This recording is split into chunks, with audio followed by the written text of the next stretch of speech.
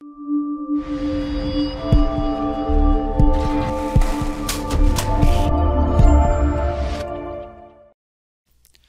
this is Bucky with Transit and Level Clinic, and today we will be performing a localization, also known as a site calibration or transformation, in Leica Geosystems ICON Field 7.0.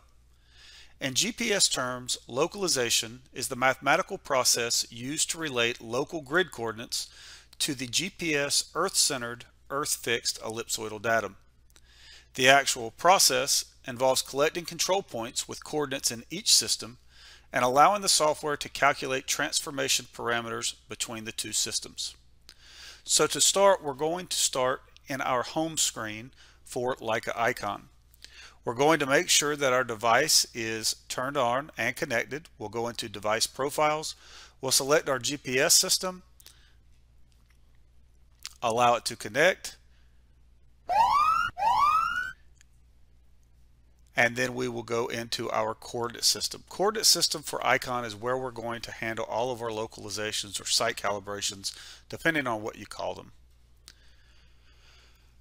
So we're going to create a new localization. Now we have a couple different options here. We have a small area and a large area. A small area is going to be what we use the majority of the time, and that's what we'll focus on today.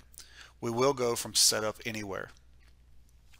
As you can see, we have a simulated job and we have 4 control points around the outside of the job.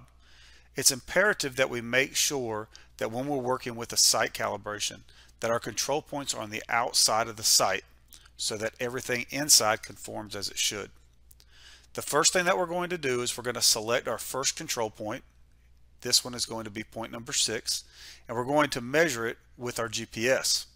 Now before we measure, we do want to make sure that our GPS here in the top left hand corner is in a fixed position and that we're ready to actually take a good shot. So we've selected point number 6. We're going to measure.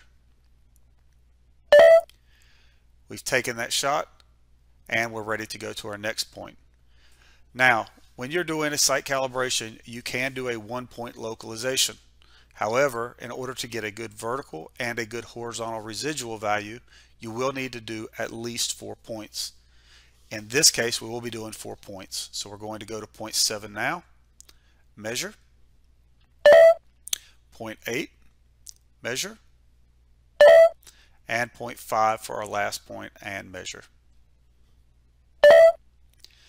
Now here at the bottom of Leica ICON, we do have a couple different options. We can hit the red X to cancel out of this particular localization.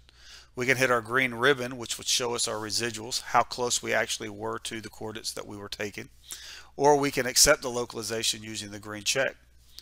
Now, if you don't see the green check, it typically means that any of your residuals that you can find in the green ribbon here did not meet the tolerances you set under units in the base menu of Leica ICON Field.